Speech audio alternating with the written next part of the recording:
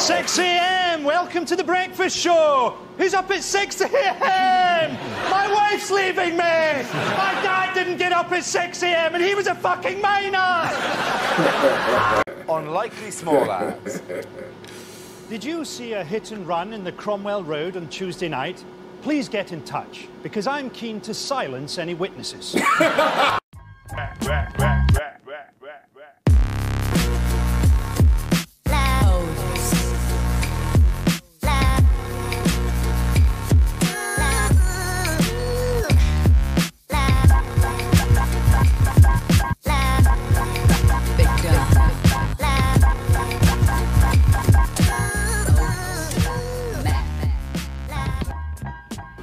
Hola mi gente, hey guys, welcome to my channel Flavor. The flavor today is Frankie Boyle and Mock the Week Part 6 in Who Should Not Be Welcomed at Your Local Schools. Don't forget to like, comment, subscribe, and hit the notification bell for any future videos. So, without any further ado, let's take a look at Mock the Week Part 6 with Frankie Boyle in Who Should Not Be Welcomed at Your Local Schools. You didn't hear at the Olympics.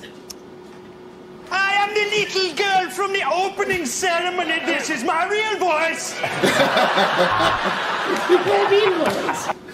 Next, the rhythmic gymnastics. You might want to start beating out your own rhythm at home. Next, over to Gabby Logan, who's going to tell us whether or not she's a transvestite. What's the announcer there? Nobody can touch this Russian gymnast, except their coach and their uncle. Chinese athlete with number 36 in his chest. That means he's a chicken chow mein. A surprise in the canoeing, where the British athlete has gone missing. Lines you wouldn't hear in a sci-fi film. We've discovered an alien queen, and she's laid enough eggs to take over the galaxy. This writing, it says, Katona. Use the force, Luke. I've run out of lubricant.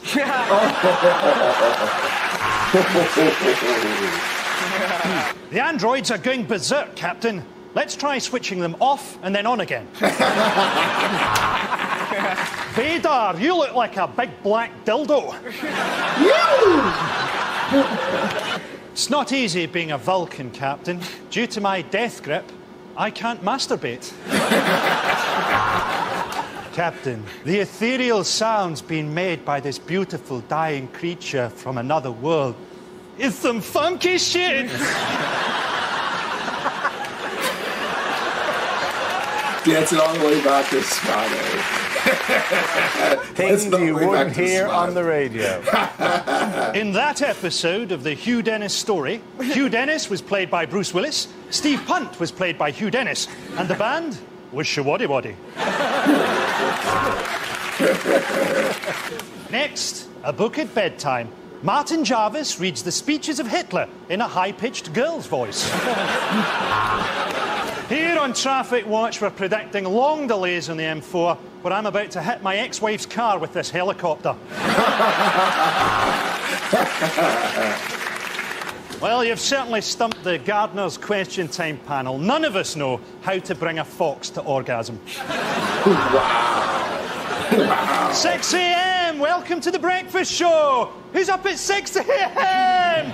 My wife's leaving me. My dad didn't get up at 6 a.m. and he was a fucking minor. Unlikely small ads. Did you see a hit and run in the Cromwell Road on Tuesday night? Please get in touch, because I'm keen to silence any witnesses. Legs, bums and tums, wanted by cannibal. Are you an alcoholic? There's a sale on at Oddbins. Are you looking for a plumber who'll do a good job at a reasonable price?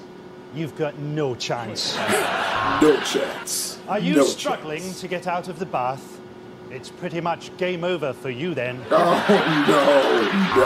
no. Unlikely things to hear on Question Time. Wow.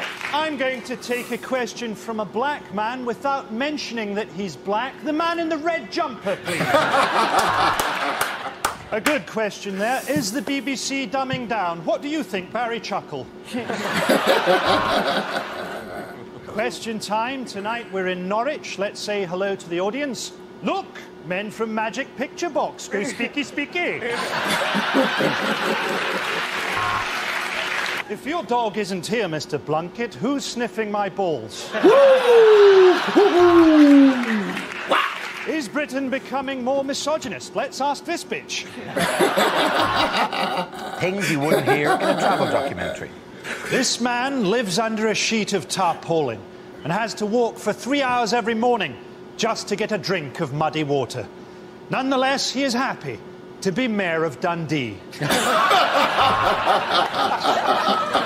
It's amazing to think that I'm the first white face these people have ever seen. And the last.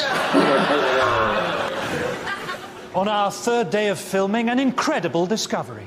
Hippos are just men in costumes. Don't make the mistake I made. Nudists aren't welcome on every beach. Or at the local schools. Oh, yeah! After an arduous 3-day bus journey, we finally reached the place Ryanair said we were flying to. Unlikely lines from a TV detective show. I cut myself on a glass in your bar. I'd throw that away if I were you. Because I'm Kachalski, the HIV-positive detective. So what can we tell from these bite marks on the breasts? We can tell that I shouldn't be left alone with a body.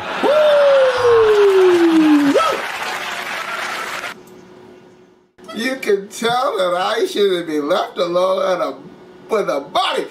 And you know that's not welcome at local schools, those local nudists. Ay, Frankie. My man right here, coming to you with part 6. I hope you enjoyed it. We're on part 7? All right, I'm going to give you part 7.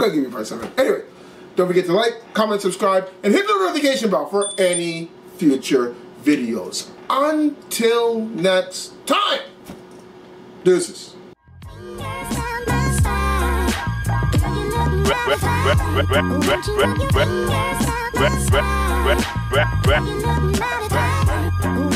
fingers